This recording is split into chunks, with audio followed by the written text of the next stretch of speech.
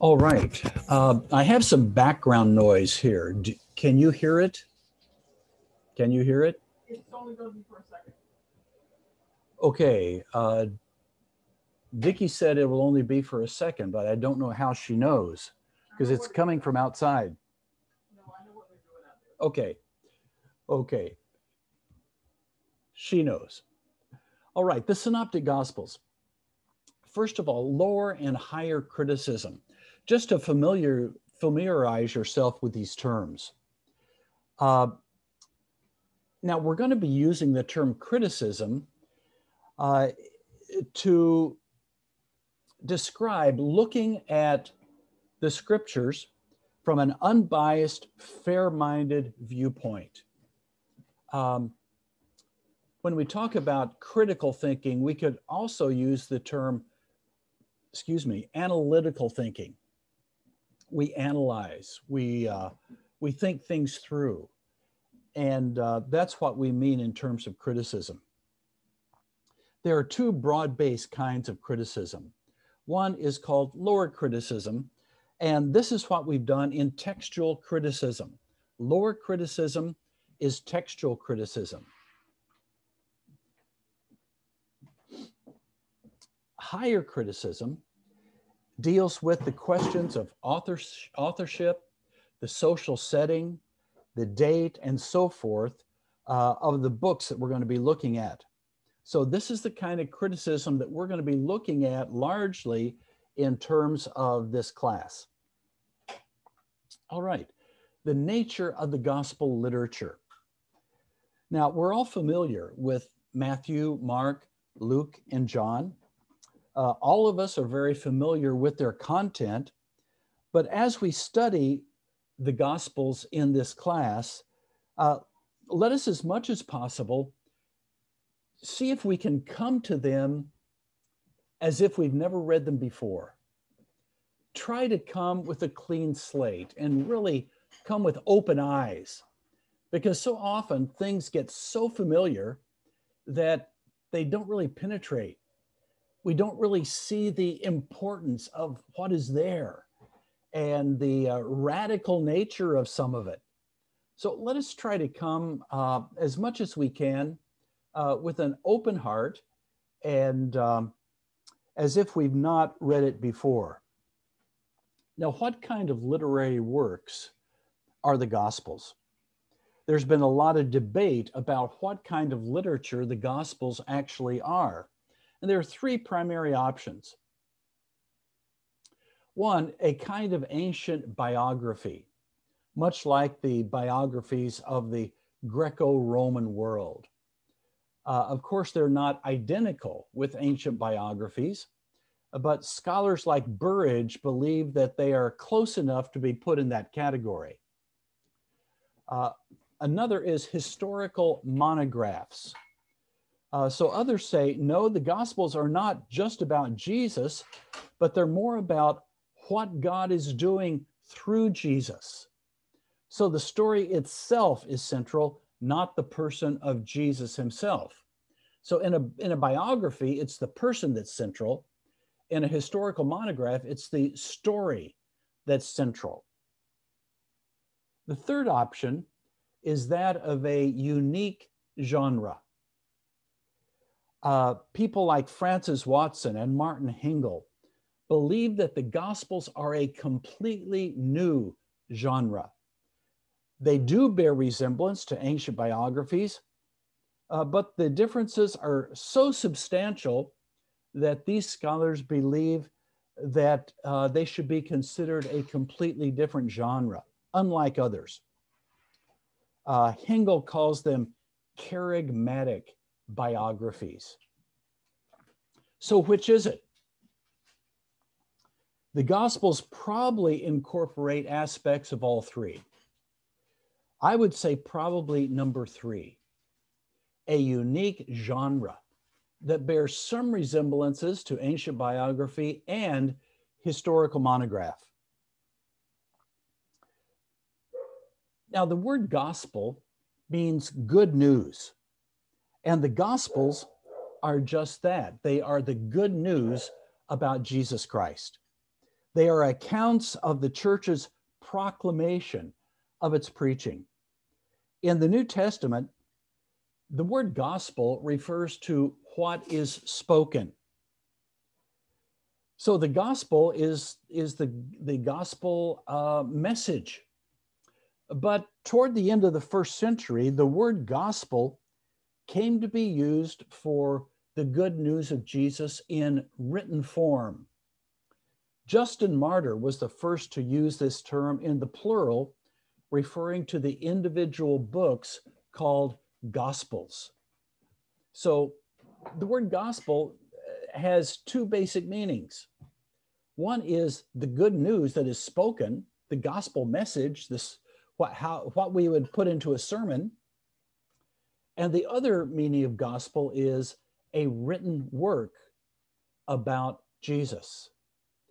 The term evangelist meant one that preaches the good news, the evangel, the euangelion. So the gospel is the evangel, and evangelist is one who preaches the evangel.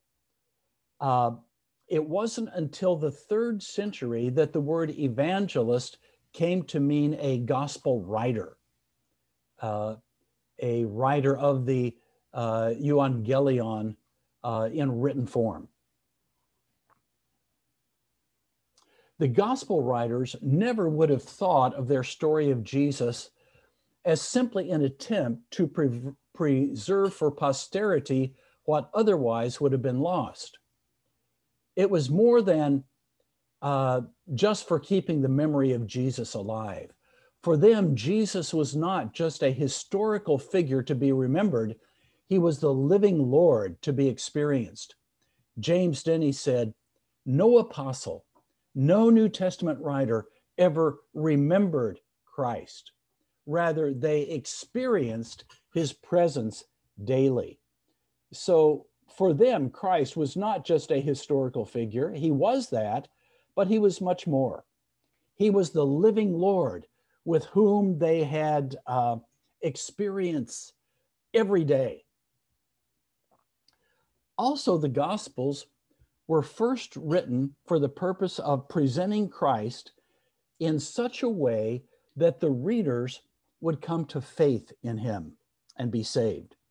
John wrote in his gospel, "But these are written that you may believe that Jesus is the Christ, the Son of God, and that by believing you may have life in his name," in John 20:31.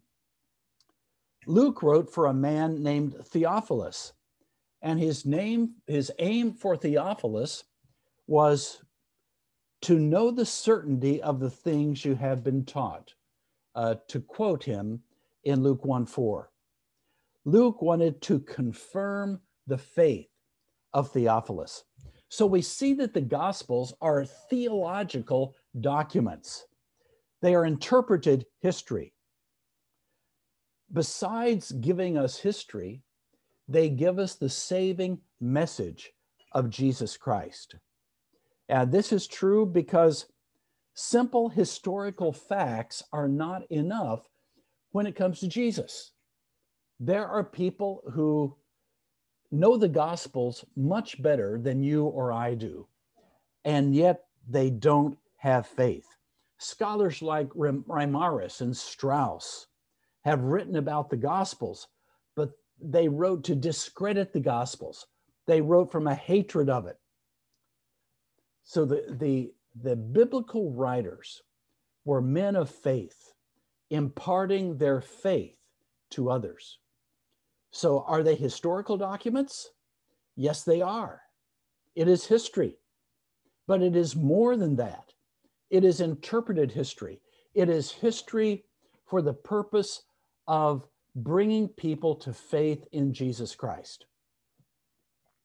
Do you have questions or comments here before we go on?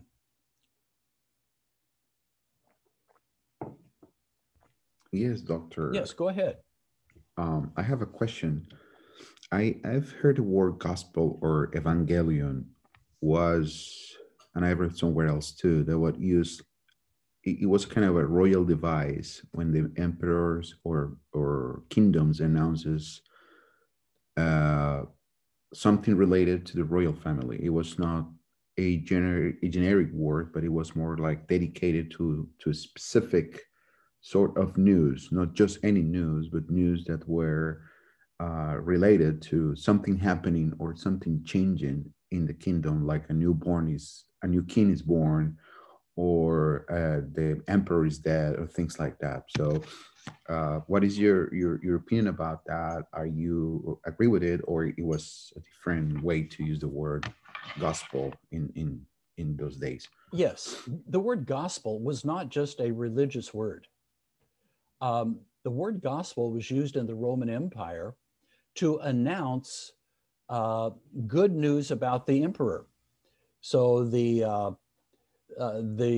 news about a particular military victory would be called the Evangelion.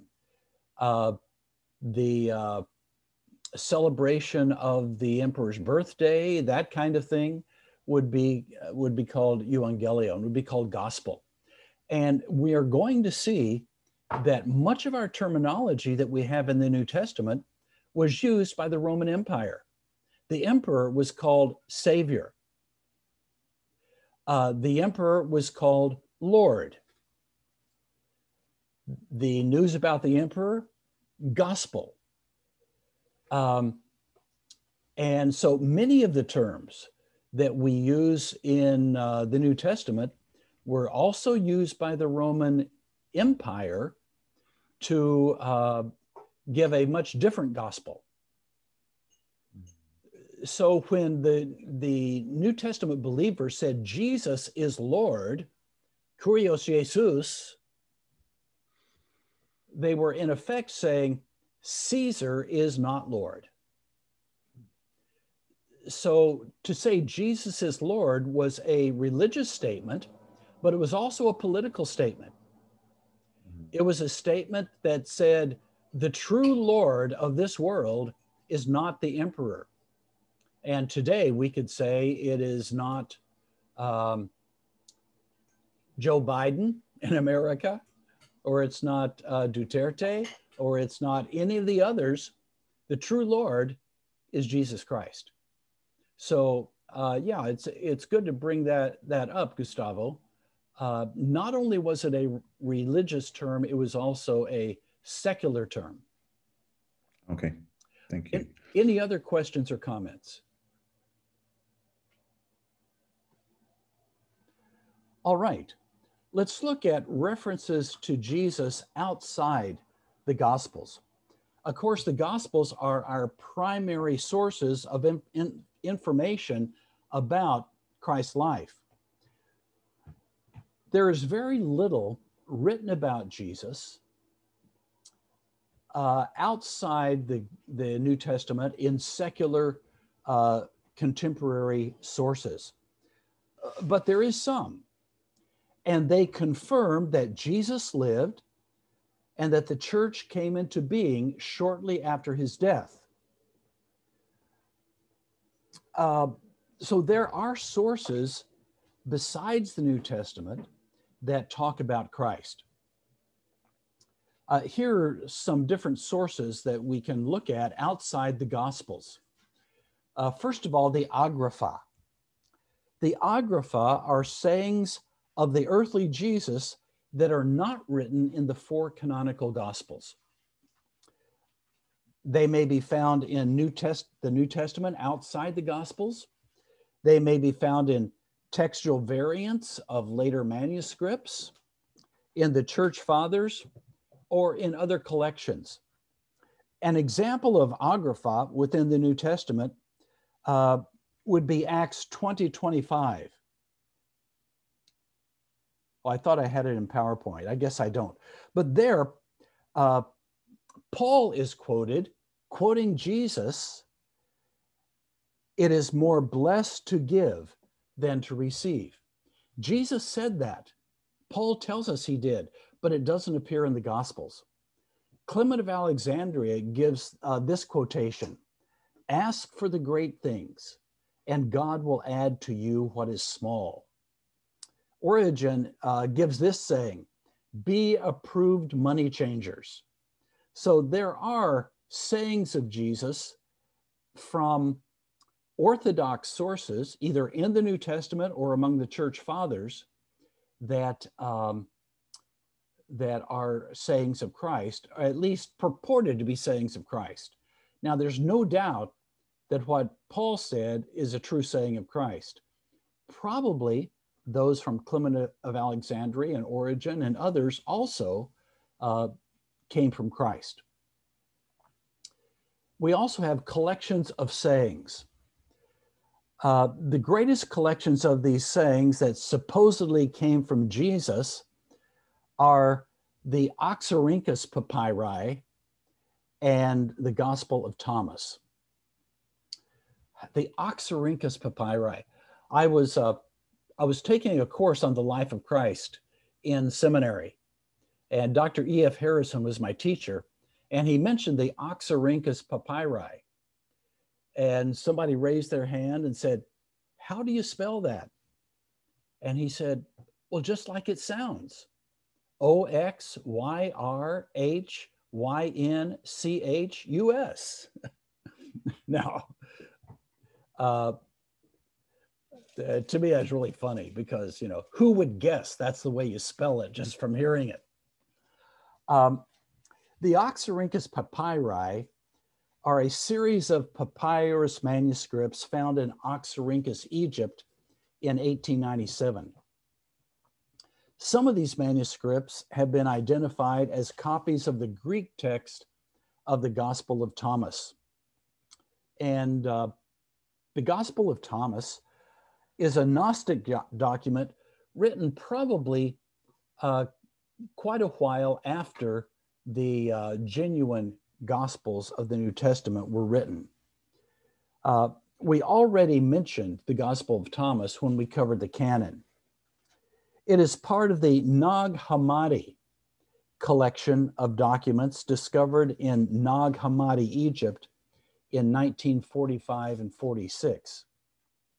The Gospel of Thomas claims to be a collection of sayings of Jesus. They communicate a Gnostic theology, although it's debated whether it was originally Gnostic or whether somebody Gnosticized it at a later time. There are 114 sayings or logia, 40 of which are entirely new. Others are similar to the genuine sayings of Jesus, but with some kind of change made. Some are very similar to the genuine sayings, and some have no parallel in the canonical Gospels. Are these sayings genuinely from Jesus? Generally, I would say no. There might be a possibility that some of them go back to a genuine saying, but we cannot establish that. And if it does, how do we know that they have not been changed from their original form? So we do not need to consider this book, the Gospel of Thomas, for our Bible. It was certainly written after the canonical Gospels, probably sometime in the 2nd century. It draws from many parts of the New Testament, which shows that it was written after the New Testament corpus had been already formed. And then we have apocryphal Gospels. We mentioned the New Testament Apocrypha before. Gundry calls these apocryphal Gospels a motley picture of heretical beliefs and pious imagination. So we do have some genuine quotes of Jesus in the Agrapha, but in the Oxyrhynchus papyri, the Gospel of Thomas, the Nag Hammadi collection, or the apocryphal Gospels, there's probably very little that would be a genuine saying of Christ. All right, studying the Gospels. Here we're going to be looking at 3 different kinds of criticism. source criticism, form criticism, and redaction criticism. So first of all, source criticism and the Gospels. And here we have the synoptic problem. How many of you are familiar with the synoptic problem? Let me see your hand. No one, okay? Okay. I'm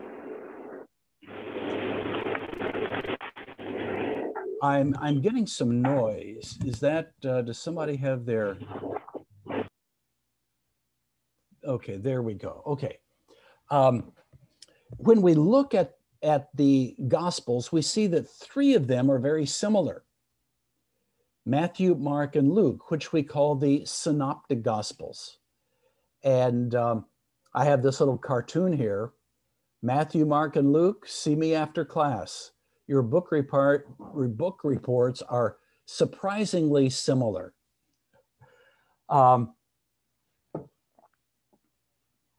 Here we're going to deal with the interrelationships between the Gospels.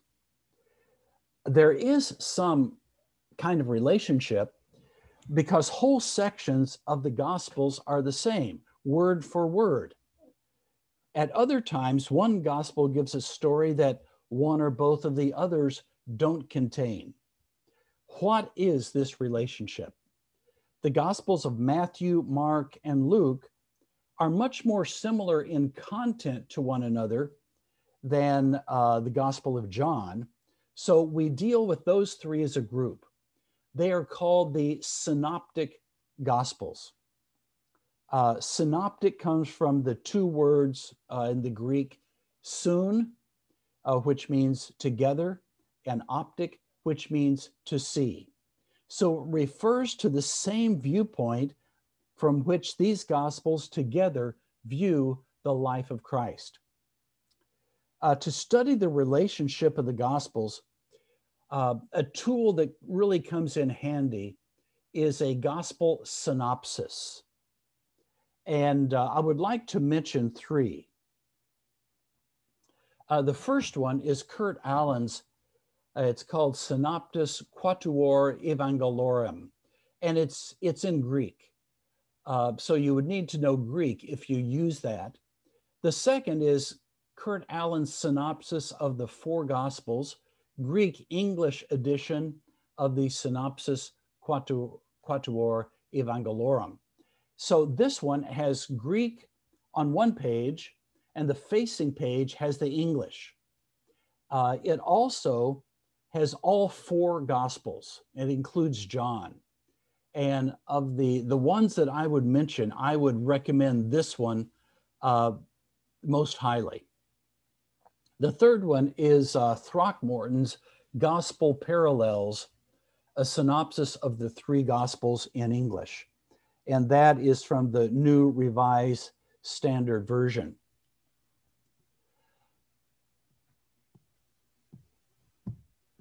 Synopses put the gospel accounts into parallel columns. Often they contain only the synoptic gospels, but sometimes they contain John as well. So it's an easy way to compare the gospels because you have three columns and you can look right across and see how they each one give a particular saying or story of Christ. Do we have a question or comment here from anyone? Yes, doctor. Yes. Sorry, it's me again. All right. Just for, what is the difference between a synopsis and a harmony? Is it the same idea or not? No, they are different. Synopses is a 3 or 4 column work that it'll give Matthew in one column, Mark in another, Luke in another, John in another. So now a harmony tries to blend the stories all together into one seamless story. Okay. Now, in order to make this confusing, Synopses are sometimes called harmonies. Now, we don't need that, do we? But unfortunately, sometimes people call synopses harmonies. Technically, they're not. Harmonies are putting the story of Christ into one story. Often it is done with the idea of getting rid of what seem like contradictions. They want everything to look exactly the same. Now, in order to do that, they have to repeat certain stories. For example, Jesus goes across the sea and he meets a demoniac. He casts the demons out of the demoniac and puts them into a herd of swine, pigs, and they go down the hill and are drowned. And the people from the city come out and say, please leave us. And so Jesus does. So there's one demoniac. Now, in order to get rid of a problem, because there's a different account, Jesus goes across the sea and he meets up with two demoniacs. He casts the demons out of the two demoniacs. The demons go into the pigs go down the hill and drown. The people come out of the city and ask Jesus to leave, and he does. Do you really think that happened twice? I doubt it. I think that it's probably two different ways of telling this story. One just tells of one demoniac, one tells of two, but it's one happening. Stein tells about a man by the name of Andreas Osiander, who wrote a harmony of Jesus' life, published in 1537. He has Jesus raising Jairus' daughter twice, healing the blind man in Jericho 4 times, being crowned with thorns twice, and Peter warming himself by the fire and denying the Lord 4 times. And there have been modern day books that have done the same thing. Harold Lindsell wrote a book in the 1970s called Battle for the Bible, where he does the same kind of thing, trying to smooth out different accounts of Jesus' sayings or happenings there in the Gospels. That's a harmony. A synopsis, on the other hand, has the columns, okay? Here is a picture of the Synopsis Quatuor Evangelorum of Peter's healing, Jesus healing Peter's mother-in-law. Notice the main heading there is in German, but to the right there, it says the healing of Peter's mother-in-law, and it gives Matthew, Mark, and Luke in the Greek. Now, here is Throckmorton's Gospel Parallels, the story of Jesus' baptism. And of course, this is in English from the NRSV. So as you look it over, you can see Matthew is much longer than Mark or Luke. And you can compare and see how they compare to one another. Let's look at some facts about the Gospels, the 3 synoptic Gospels. Look at the common subject matter. Mark has 661 verses. Matthew has 1,086. Luke has 1,149. Of the 661 verses in Mark, 606 of them are found in Matthew, 350 in Luke. Over 90% of Mark's verses are found in Matthew. In Luke, over 50% of Mark's verses are found in Luke. So 95% of Mark's verses are found in either Matthew or Luke.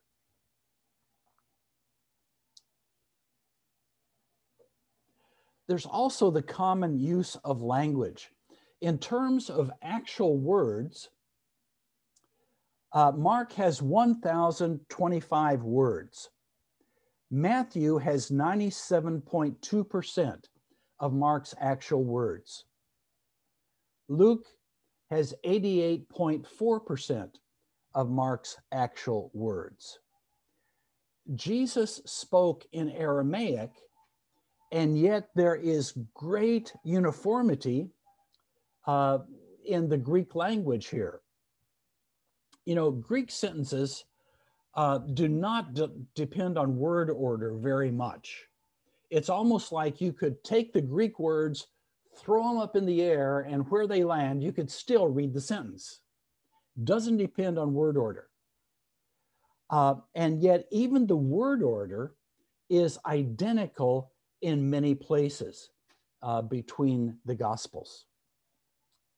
There is also a common outline and order. The sequence of Mark's outline is followed by both of the others. So Mark has an order. Matthew varies from that order at times. Luke varies from that order at times, but never do they agree in that variation. So there is no place where Matthew and Luke agree in arrangement against Mark. We call this the Markan framework, that it appears that Matthew and Luke varied from. So there clearly is some kind of interdependence. So what is the relationship then between the three Gospels? Let's look at some proposed solutions. Now remember this, what we're talking about here is the synoptic problem. First of all, there's the two-source hypothesis. This is the most accepted of the synoptic, of the solutions to the synoptic problem. Mark was written first. Matthew and Luke used Mark. Matthew and Luke also used another document or saying source called Q, which we'll consider in a minute. So this position depends on the belief in two sources. Markan priority. Mark is one source and Q is the other source. So by Markan priority, we mean that Mark was written first, the first gospel to be written. Stein gives a number of arguments for Markan priority. I'm not going to go into detail on these, but the argument from length.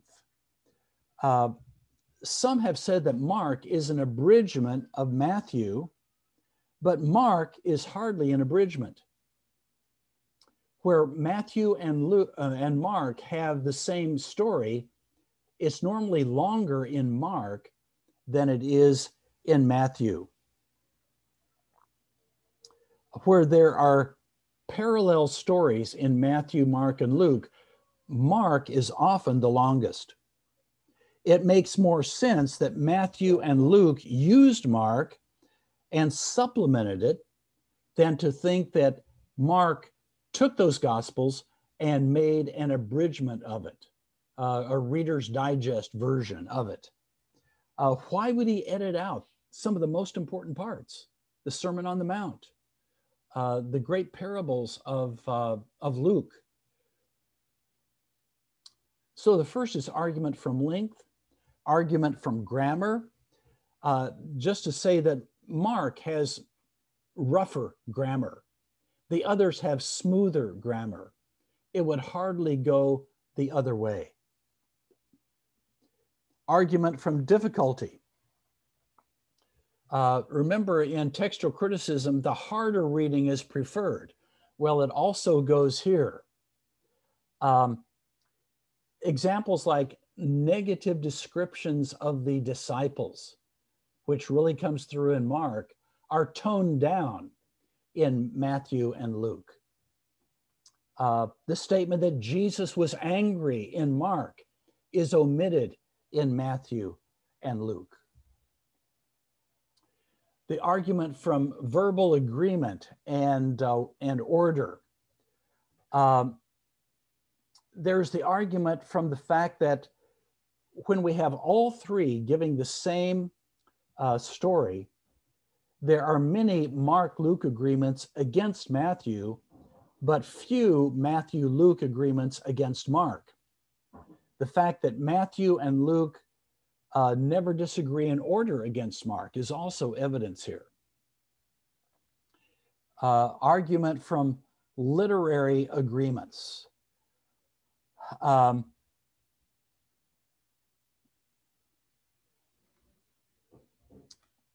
Let me just go on and just list the rest of them. Arguments from redaction. The use of redaction criticism, Stein says, is an argument for Markan priority. The argument from Mark's more primitive theology. It is said that Matthew's theology and Luke's theology are more developed than Mark. It seems then that Mark was probably written first. And today, the vast majority of scholars believe that Mark was the first gospel to be written. But we need also to look here at Q material. Matthew and Luke at times have common material that is not in Mark.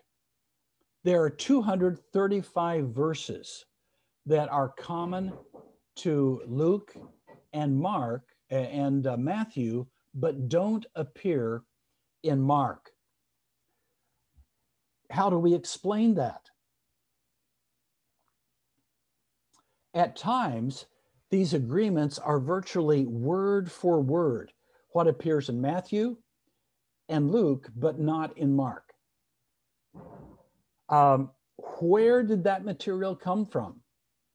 For the last 100 years or so, scholars have proposed a document called Q, from the German Quelle, meaning source. We don't have a copy of Q. Q is a hypothetical document, probably written, but we don't actually have a copy of Q. There are a group of scholars today who have really studied Q and believe that the Q is extremely important. They believe that they can see different editions of Q in the various Gospels. They believe that there was a community of Christians that only had Q. Q doesn't go to the passion and death and resurrection of Christ. So these kinds of scholars say, well, that wasn't important for them. All that was important was the teaching of Jesus. Really, I think that they're working out of their imagination more than anything else. I don't believe that there is evidence for what these scholars like James Robinson say about this supposed Q community. So this is the two-source hypothesis. So we have Mark and Q, Matthew and Luke take their material from Mark and Q. So you can, I hope you can see the lines there drawn between the documents.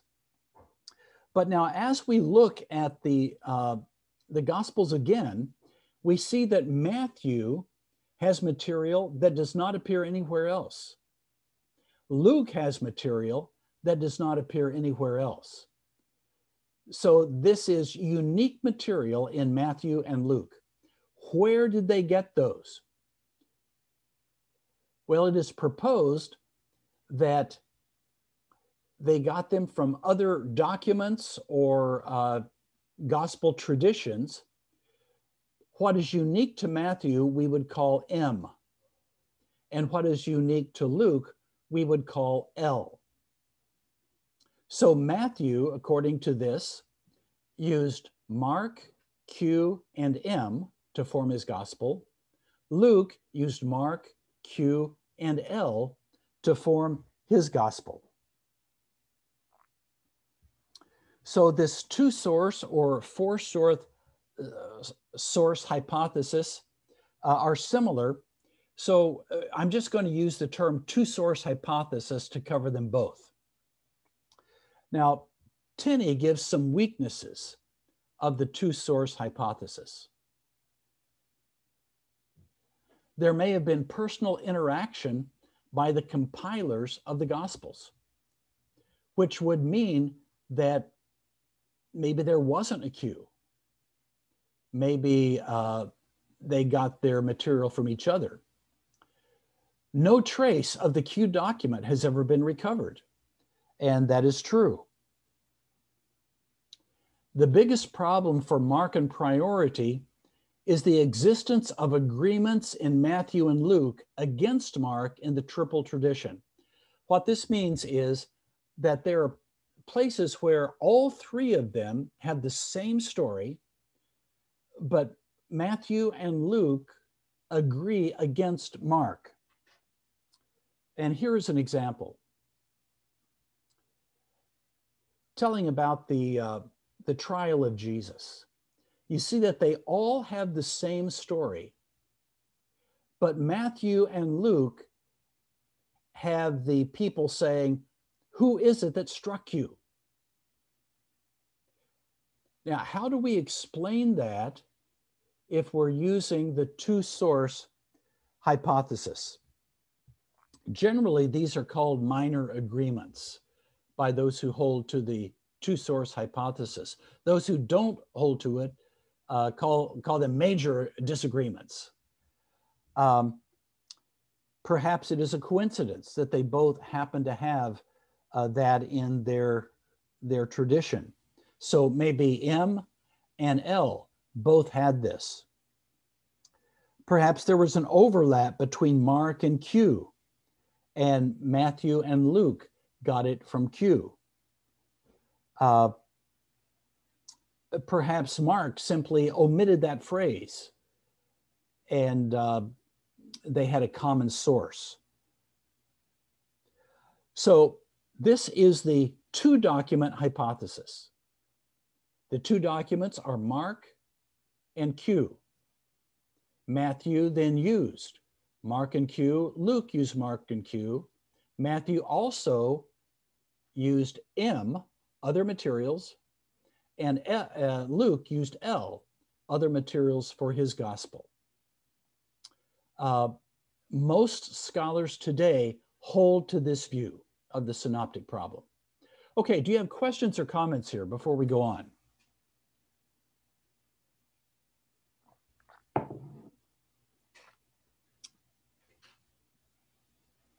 Okay, do you think you understand what we're saying here? Dr. Gallen? Yes. Return to a previous part under common subject matter. Some facts about the synoptics, and the second one, common use of language. I don't know if it's important or not, but I couldn't get that number, 97.2% of Mark. Where did you get it from? And the 88.4. Okay. Matthew uses 97.2% of Mark's actual words. Yep. Okay. What we have in this little chart that we gave you are the verses of Mark that are being used. In terms of actual words, according to what I have read, it's 97.2%. Okay. And then Luke, it's 88.4%.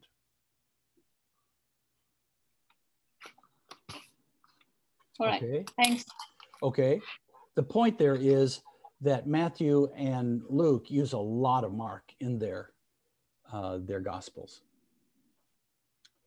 Other questions, comments? All right. Let us go on then. Okay, the Farrer hypothesis, or some call this the Farrer-Goulder-Goodacre hypothesis. This hypothesis say that Mark was written first. Okay, so again, we have Mark in priority here, and that Matthew used Mark, and that Luke used Mark and Matthew. This has been called Markan priority without Q. In the 1950s, Austin Farrer first proposed this theory. It was expanded in the 1980s by Michael Goulder, and today the biggest proponent of this is Mark Goodacre, professor of New Testament at Duke University. Now, it's based on two major premises. Number one, Luke used Matthew, and number two, Q did not exist. So this gets rid of the use of Q, that hypothetical document. And now, it emphasizes the minor agreements of Matthew and Luke against Mark, and it says that there is evidence of Luke's use of Matthew, but not of Matthew's use of Luke. Now, notice that both the two-source hypothesis and the Farrer hypothesis have Markan priority. They both believe that Mark was written first.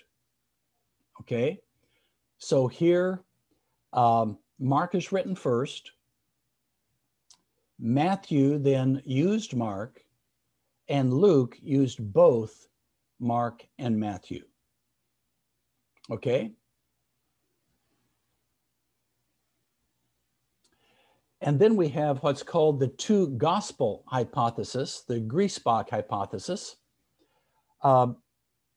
Around the year 1800, Johann Jacob Griesbach proposed a theory that Matthew wrote first and was the basis for Luke. Mark then used Matthew and Luke to write his gospel. More recently, in the 1960s, William Farmer proposed the same hypothesis. He said that Matthew wrote first, then Luke used Matthew and his own unique sources in writing his gospel, and then Mark was a condensation of Matthew and Luke. But where Matthew and Luke have material in common, it is not Mark that condenses. And why would Mark delete the important parts of Matthew, like the Sermon on the Mount, and the important parts of Luke, like the Sermon on the Plain, and the important parts of both Matthew and Luke, like the infancy narratives and the post-resurrection appearances? Now, again, like the Farrer hypothesis, the two gospel hypothesis has no need for Q. The identical passages in Matthew and Luke are explained by Luke's use of Matthew. We might also add that the early church as a whole generally believed that Matthew was written first. So this hypothesis has some external evidence.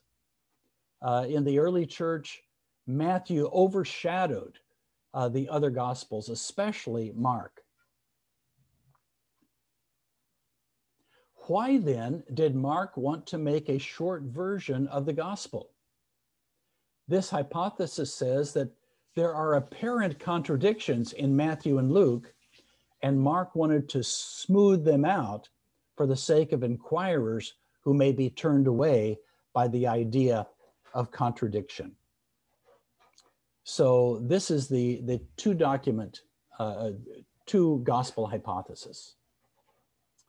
Okay, do you have questions or comments here?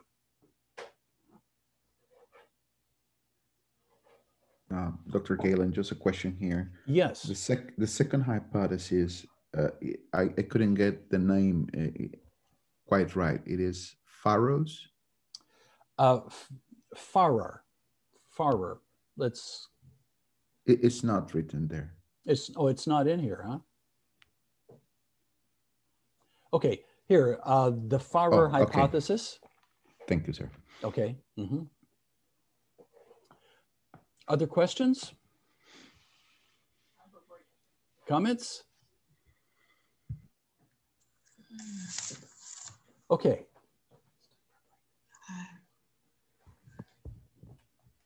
All right. It's time for a break. So let's take one right here and take 10 minutes, and we will resume shortly.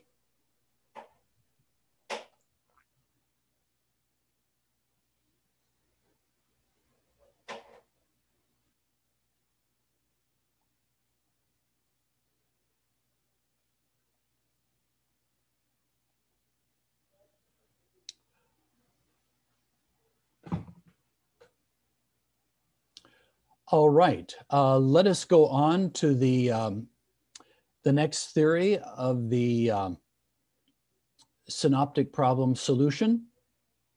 And this is the orality and memory hypothesis, or the theory of oral tradition. One version of this theory says that each of the gospel writers wrote what they heard orally. Matthew took his own notes directly from Jesus. Mark reproduced the stories of Peter about Jesus, and Luke reproduced the preaching of Paul. Now, certainly the accounts of Jesus' life and teaching were circulated orally before they were written. But this theory does not seem to square with the facts of the interrelationship between the books. First of all, Luke tells us that he used written sources.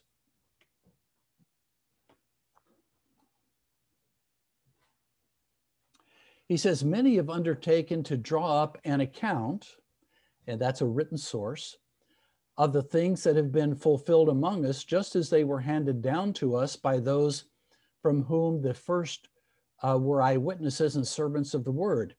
Therefore, since I myself have carefully investigated everything from the beginning, it seemed good also to me to write an orderly account for you, most excellent Theophilus, so that you may know the certainty of the things you have been taught. Luke used written sources. Furthermore, the sayings of Christ, we could understand being verbatim, being exactly word for word from one place to another. But would the description of narrative come out exactly the same to the three different writers writing at different times and places? You could imagine stories of Jesus being passed on verbatim, but the entire gospel story, that would be required if it was oral. And another thing is that the order of the synoptics is generally the same. And Matthew and Luke never disagree against Mark. What are the odds that the order would be the same if it was all from oral traditions? Even details like parenthetical material gives away the fact that there was a common written source. And by this, I mean just off the cuff, casual sayings that appear there in the text. In Matthew 24:15 and Mark 13:14-16, a little phrase put in there, let the reader understand. how likely is it that that would appear at exactly that place if it were not written?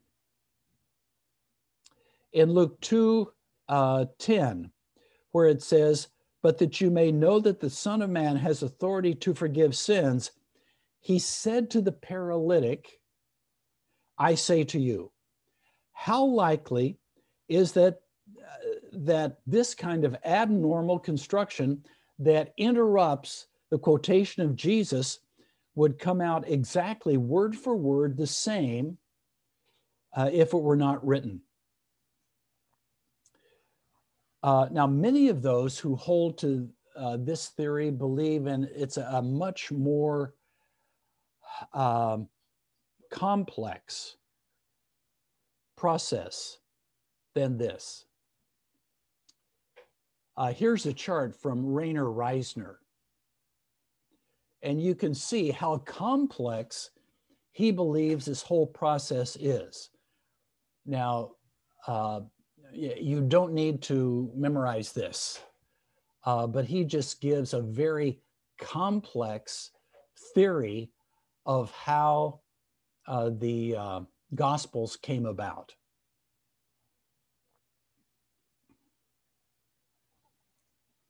Here, the three synoptics are not dependent on each other or on a Q document. The process depends on both oral and written documents and on informal notes that were taken during Jesus' ministry. I also want to mention the Augustinian hypothesis. And this is that Matthew is written first, Mark used Matthew, and Luke used Matthew and Mark. So Luke, in writing his gospel, drew on both Matthew and Mark. So here, the order in which they are written is the order in which we have our New Testament: Matthew, Mark, Luke. This doesn't have much of a following today. I want to give you one more possible theory, solution to the synoptic problem, and that is Matthew's possible use of Mark and Luke. Several scholars, such as Martin Hengel and N.T. Wright, have recently proposed that Luke used Mark and then Matthew used Mark and Luke. Excuse me.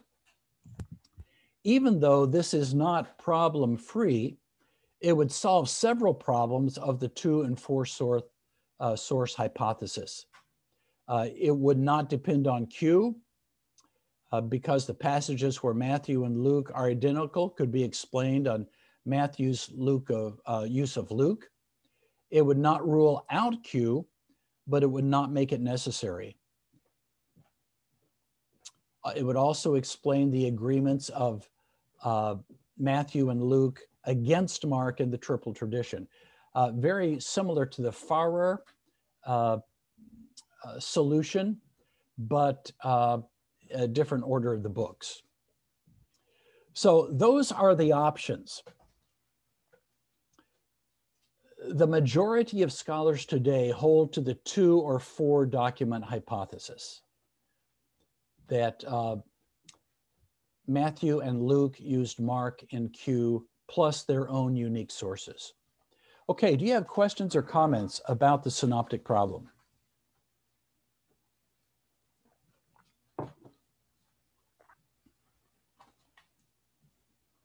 Yes, sir, I have a question. Yes, Gustavo. It's kind of bugging my mind. Okay. If you mentioned earlier that, which one is it? That the early church kind of followed the 2 gospel hypothesis, is, if I understood well, I think it's that one. So, and we have in our Bible studies and all those things, we use the early church criterion to as evidences and things like that. Why then is that idea that Matthew was not written first not held as strong as before? How that has changed since the early church used it? Okay. By early church, we are talking about up to around the year 600. So that is usually what the term early church means. So we're not talking first century necessarily. So it's not first century church. It's more like yeah, it later makes sense on. Now. Okay, now it makes so sense. in the early centuries of the church, it was generally believed that Matthew was written first. I think that was the point that I was making there. Oh, okay, but thank you for the clarification, because it kind of confused me a little bit. If in the early, right now that you clarified what early church means, okay, but it's not the first century church then, right? Or second century church, right?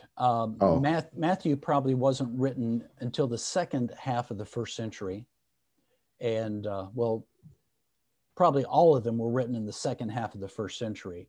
Some earlier, some later. John. Probably toward the end of the first century. Okay. But yeah. Okay, thank you. Any other questions or comments?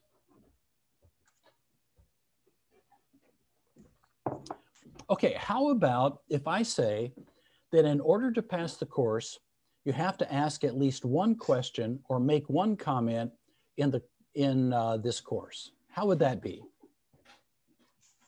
I have one. Because I have not heard from some of you at all. Yeah. I assume that you have ears and can hear, and that you're listening, okay? But I would also like to hear from you. I know that this is a monologue to a certain extent here, and I would like to have a dialogue if possible. Okay. All right. Miles? Yeah, doctor, I just have some confusion, need clarification. When we say who wrote it first, is it based from the occurrence? When did it happen? Or they were all eyewitnesses of the thing, and it just so happened that, Mark or, did it first before Matthew, or, Luke, because when it was written, something like that. Mm-hmm. The only eyewitness of the three synoptic writers would be Matthew. Okay. So he may have taken his own notes during the life of Christ. Mark and Luke were one step away. Mark, excuse me, and we'll get this when we get to those Gospels. Mark reproduced the preaching of Peter. And Luke was the companion of Paul. So he heard Paul's preaching. He also did research. So he was there when the church began. He was there probably. I don't know when he became a Christian. I know on Paul's second missionary journey, he joined Paul in Troas. But how long before that he had been a Christian, we just don't know. But he did research. He tells us that in Luke chapter 1. So he used eyewitness reports, even though he himself was not an eyewitness. Mark lived in Jerusalem and may have witnessed some of the events of Christ, but we have no record of that. Mark's home was used by the early church, and perhaps even the day of Pentecost could have happened in Mark's home. Okay. Yeah, that makes sense then. Maybe for me now it's Matthew because it just seems he's quite lazy to do it first, and Mark is more concise. Okay. Now, what we're talking about is the time that their books were written.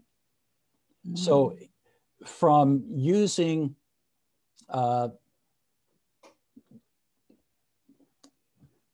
analyzing the Gospels, it appears that Mark was written first.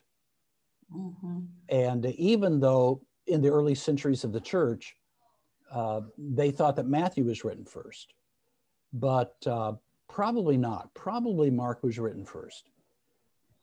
And then Matthew or Luke sometime after that. Dr. Galen. Yes. More. It is.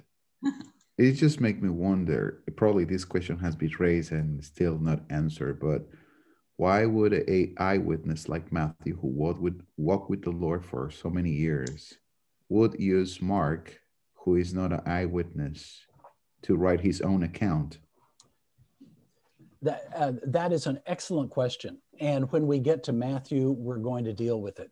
You know, okay. In fact, I already have that question in my notes, you know, why would he do that kind of thing? So let's just put it off till then. Fair enough. Okay, any other questions or comments? All right. Sorry, Doctor, just one. Yes. Because when I'm reading really the gospel, I'm really wondering why all the repetition of these things, you know? why they just can't put it into one, especially when they canonize the book, you know, the writing. Why didn't they decide on, you know, extracting here and there rather than having 4 authors or people and different 4 sets? Why didn't they write a harmony, right? Yeah. Harmony of the Gospels. Yeah. There was a man by the name of Tatian who wrote a harmony of the Gospels that was used in Syria. It was written in Syriac, called the Diatessaron. And it was used for centuries, but then eventually it was no longer used. And so that, I guess there was an experiment along those lines. But the church opted for the 4 Gospels as they were written originally. I see. Okay. Thank you. Mm-hmm. All right, so we will end our treatment of the synoptic problem right there. And so this that we've been talking about is source criticism. Okay, source criticism. And the one aspect that we've been dealing with is the synoptic problem. Now we're going to go to a second kind of criticism called form criticism.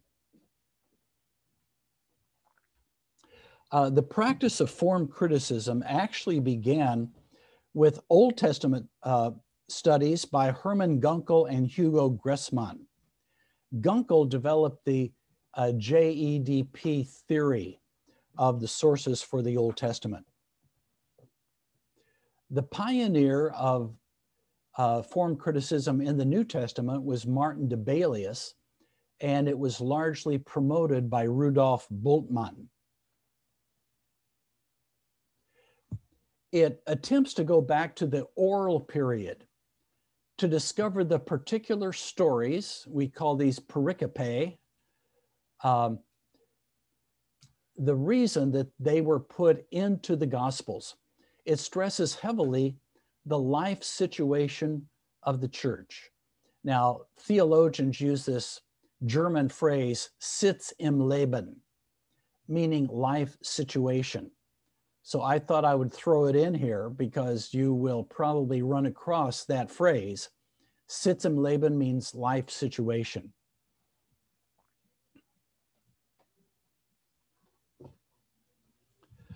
The New Testament criticism has to do with 3 life settings, or Sitz im Leben. The life of Jesus, that is the focus of source criticism. The early church is the focus of form criticism, and the gospel writer or the evangelist is the focus of redaction criticism. Redaction criticism we will look at next. Most evangelicals, including myself, reject most of the conclusions of form criticism. Let's say, first of all, that the practice of it is not necessarily bad.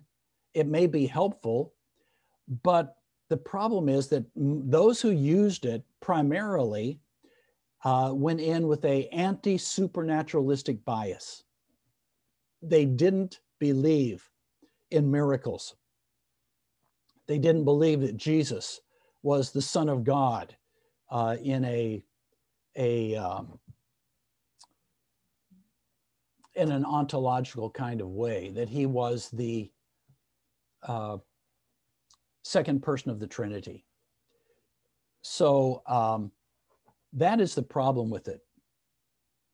In terms of method, most of those who develop form criticism believe that Jesus was not the Son of God, but a radical, perhaps deluded apocalyptic who thought the world was going to end immediately.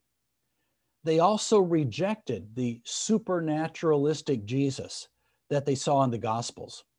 So they had to explain how the human Jesus of history was transformed into this supernatural God-man of the Gospels.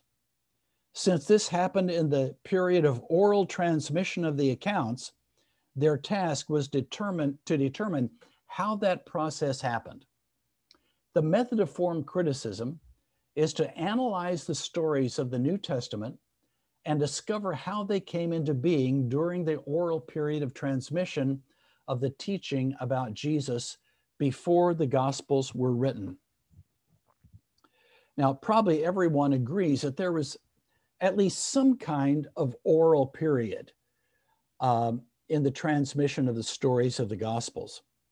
This doesn't mean that there couldn't have been written accounts alongside the oral tradition. And even after the Gospels were written, people still continued to listen to the oral tradition, to pass it along. Now, form critics generally believe that there was a long period of oral transmission and that the Gospels were written in the last few years of the first century. The reason that they give is that the early church didn't see any need to write the accounts down because they thought Jesus was coming back immediately, and they had eyewitnesses to what happened. Excuse me. But when they began to realize that Jesus wasn't coming back immediately, then they decided they better write down the stories about his life.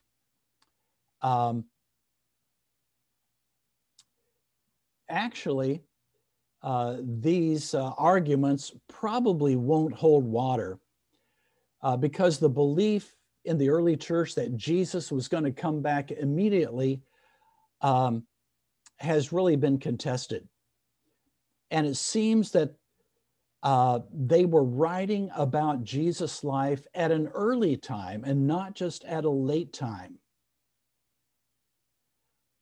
This exclusively oral period may have been much shorter than what those who hold to form criticism say. The form criticism critics say that the sayings of Jesus had no settings. In other words, they were just sayings with no context. So the evangelist made up a setting to fit the saying. The form critics also believe that the stories of Jesus, the pericopes, were transmitted as separate, detached units with no chronology. The gospel writers then put them together in the order that we now have. Their role was collectors rather than authors. The exception to this was the Passion narrative, which has a chronological sequence. The pericopes, these stories or paragraphs, are classified in different ways. And I will just give you these classifications by three different form critics. And as you go across, these all mean the same thing. Martin Debelius has paradigms, Rudolf Moltmann apothegms, however you say that, who knows, and pronouncement stories in Vincent Taylor. We have Novellen, miracle stories, paranesis or sayings and parables in Taylor. Debelius has legends, Bultmann historical stories, Vincent Taylor stories about Jesus, and Debelius myths, Bultmann legends. I'm not going to go into the nature of all of these categories, but they believe that the purpose of these stories is shown in the kind of form that it takes. So the form of the stories tells the function that it had in the early church. A key point is that the form critics makes is that it was the church that gave shape to these stories. The moderate form critic would say that the needs of the church determined which stories and teachings of Jesus' life were retained. After all, Jesus did a lot of things. Not all of it is written down in the Gospels. In fact, John said that if every one of them were written down, he said, I suppose that even the whole world would not have room for the books that would be written. So from the massive material about Jesus, certain stories and sayings were selected, and a more moderate form critic would look at the early church and say, what was it that caused them to select this? But the more radical form critics, such as Bultmann, say that the church actually created the sayings to meet the need. Bultmann says that it was the sayings of Christian prophets that were put into the mouth of the historical Jesus so that we cannot get back to the very words of Jesus. Of course, that doesn't square with the evidence of the New Testament. Nowhere does it indicate that prophets did such a thing. Paul clearly distinguished between his writings and the sayings of Jesus, even though he saw himself speaking as the authority, with the authority that came from Christ. So this is basically how form criticism works. When it analyzes a story in the Gospels, it asks, what life situation, Situm Leben, of the early church would have necessitated a story like this? For example, in Matthew 16:17-19, it says, Jesus replied, "Blessed are you, Simon, son of Jonah, for this was not revealed to you by man, but by my Father in heaven. And I tell you that you are Peter, and on this rock I will build my church, and the gates of Hades will not overcome it. I will give you the keys to the kingdom of heaven. Whatever you bind on earth will be bound in heaven, and whatever you loose on earth will be loosed in heaven." Now, the more radical form critics, such as Bultmann, would say that this story was invented by the church in order to justify its existence because, according to Jesus, the world did not come to an end immediately. A more moderate form critic would say, like Vincent Taylor, would say that the delayed return of Jesus was an issue in the church, and so the church valued this saying of Jesus and retained it, and that is why it's in the Gospels. So for the form critic, the focus is not on Jesus, but it's on the church. To say that the needs of the church determine the stories of the Gospels needs to be evaluated carefully. There are sayings of Jesus in the Gospels that did not meet any apparent needs of the church. And in fact, they were called hard sayings. Sayings that are hard to understand, such as, I tell you the truth, some are standing here who will not taste death before they see the kingdom of God come with power. That could easily have been dropped out of the Gospels when the Gospels were written, because it's a hard saying. How do we understand that? And what about, why do you call me good? There is no one good except God alone. Or, do not go among the Gentiles or enter any town of the Samaritans. Rather, go to the lost sheep of the house of Israel. Now, this was included in the Gospels at the height of the Gentile mission. If they were going to eliminate something, surely they would have eliminated those things. We also see that there were issues in the church that are not reflected in any of Christ's sayings. The issue of circumcision, for example, was a crucial issue in the early church, but we have no saying of Jesus about it. Other issues such as speaking in tongues and spiritual gifts, these were issues at the time that the Gospels were written, and yet we have no sayings of Jesus about them. So as we said, for the form critics such as Bultmann, the focus was not on Jesus, but on the early church. But in fact, Bultmann said that Jesus was so hidden behind the writings of the early church that we can know hardly anything about Jesus. The only thing that we can know is that he lived and was crucified. Other than that, Bultmann draws a blank on any of the details about Jesus' life. For Bultmann, using form criticism can get us back to the process of how and why the church created the stories about Jesus. And like I said, less radical form critics would say that it will help us determine why the early church retained certain stories of Jesus and did not retain others. Even these laws of oral transmission that form critics use have been called into question. According to the more radical form critics, especially Bultmann, modern man cannot accept the supernatural stories of the Bible. They say, we live in a secular age. If people are going to accept the stories of the Bible, then we are going to have to take the myths out, demythologize these stories.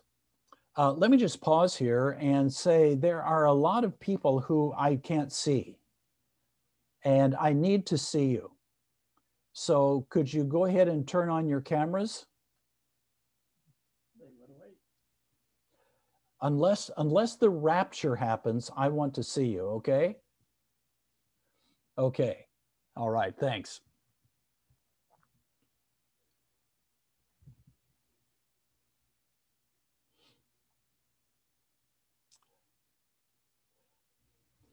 Okay, now for Bultmann, myth is the report of an occurrence or an event in which supernatural, superhuman forces or persons are at work.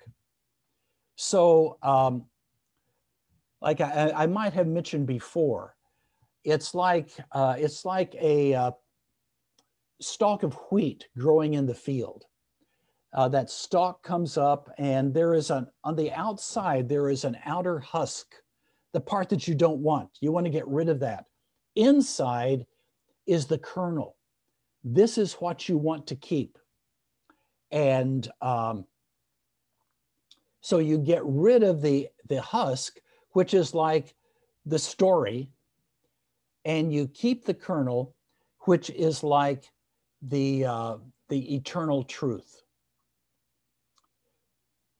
So let me just try to illustrate it. If I can do this, if we can make a little timeline.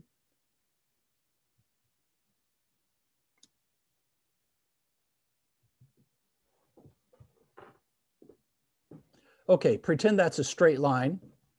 And here is where Christ is, and here is the place that the Gospels are written. Sorry, sir, we can't see anything.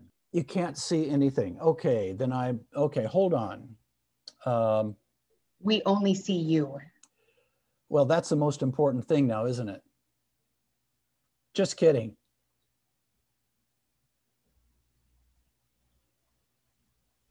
Okay, we'll start over here.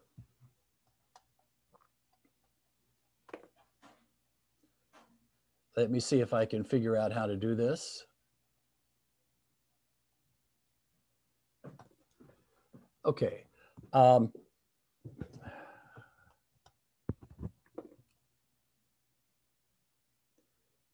not sure what happened there.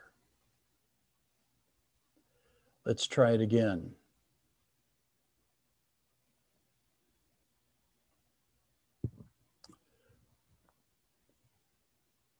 Okay, this is our timeline. Can you see that? Can you see it? Okay. Here's the time of Christ, and here's the time when the Gospels are written. Here we have the oral period.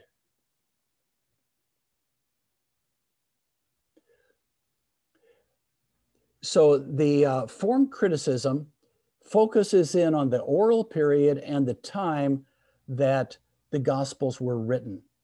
And it tries to figure out why certain stories and sayings were retained. Now, being anti-supernaturalistic, that is, not believing in miracles, Bultmann's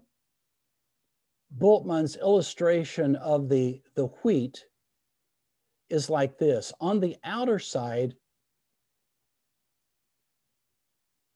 we have the husk, that outer part that you don't want. That is the myth. So the myth is the story.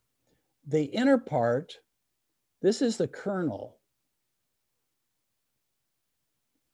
And this is the eternal truth.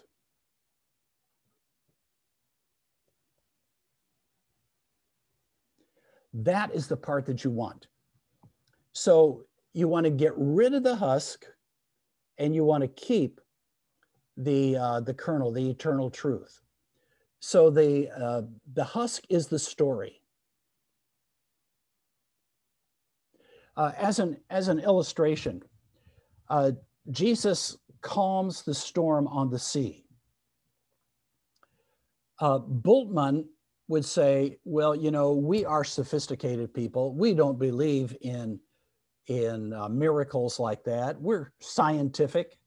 So we're going to not accept that because, you know, that didn't really happen because miracles can't happen. But there must be an eternal truth that we can get from this story. And for him, the eternal truth is that when we're having a storm in our life, our hearts are battered by the winds of trouble, and we are depressed and we don't know what to do, and confusion and all, that we can go to Jesus and Jesus can calm the storm in our hearts. Now, you can use that as an illustration of how Jesus does calm the storm in our hearts, but we're going to retain the story. It actually happened. There was a boat on the sea. If you had a video camera, you could record it. There was a storm. Jesus said, "Peace, be still," and it stopped. That is the essence of what the gospel writer is saying. And if we want to use that as an illustration for another point, we can do that. But we're not going to demythologize. We're not going to get rid of the myth because we don't believe in miracles. Because in fact, God does do miracles. Jesus did miracles when he was on earth, and those are recorded in the Gospels. I don't know if any of you have seen the movie entitled Ever After, but it's a story of Cinderella, and it's a demythologized version of Cinderella. It takes all of the myth out of that famous, Cinderella is a famous story in Western culture. If you've seen that, that's an example of demythologizing. So according to Bultmann,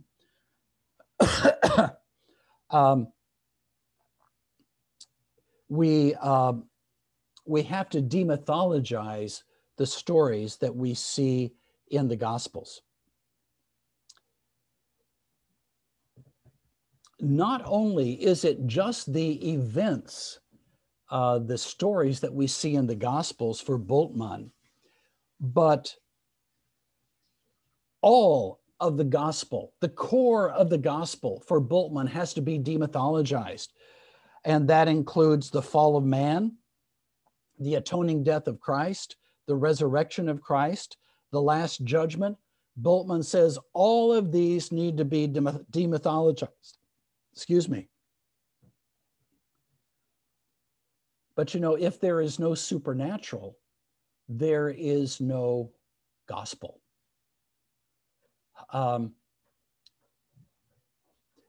Bultmann goes on to offer what is called an existential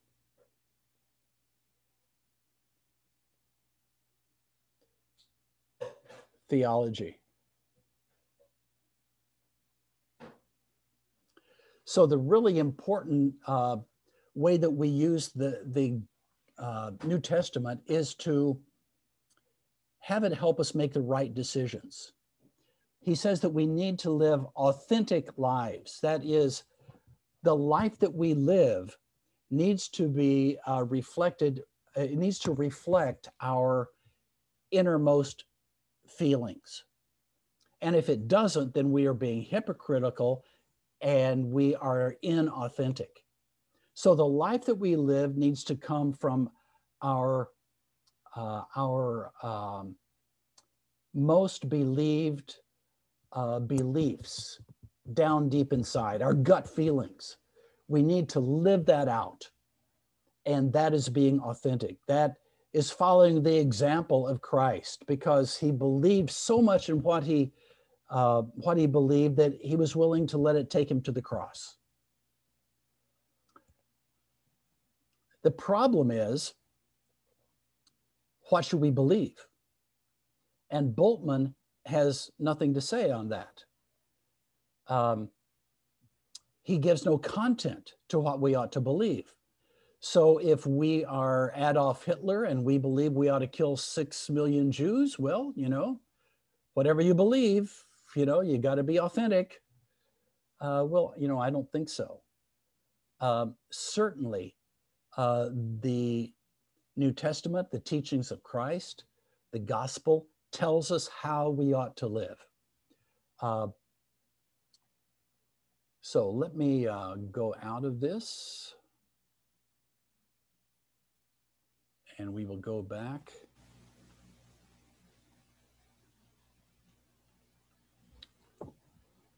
Let's look at the evaluation of form criticism.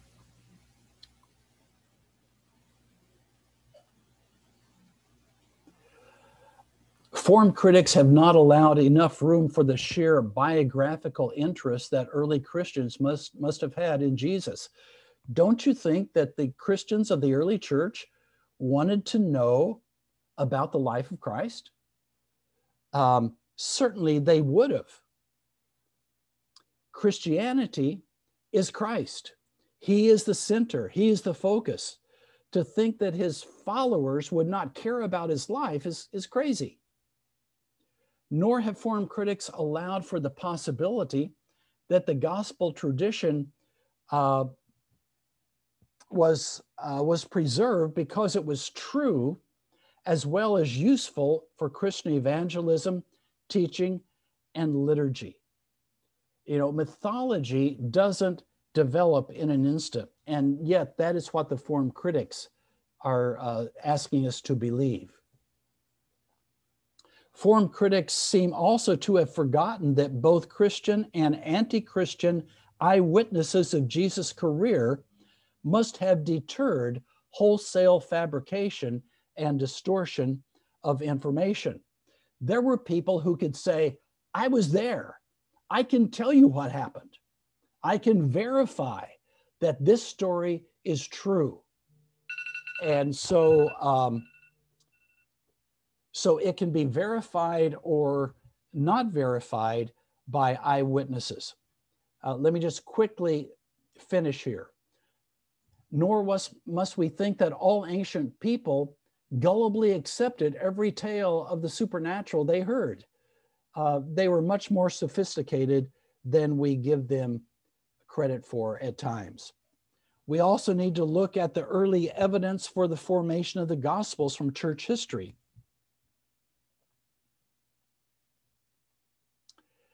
And we have a quote here from Papias telling how Mark wrote his gospel, taking it from the sermons of Peter. If this is true, then it really nullifies all the form criticism, because it goes back beyond the oral period, and we have an eyewitness telling what went into that gospel.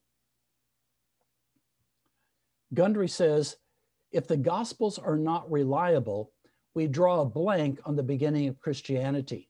But the dramatic upsurge of Christianity demands an explanation equal to the phenomenon.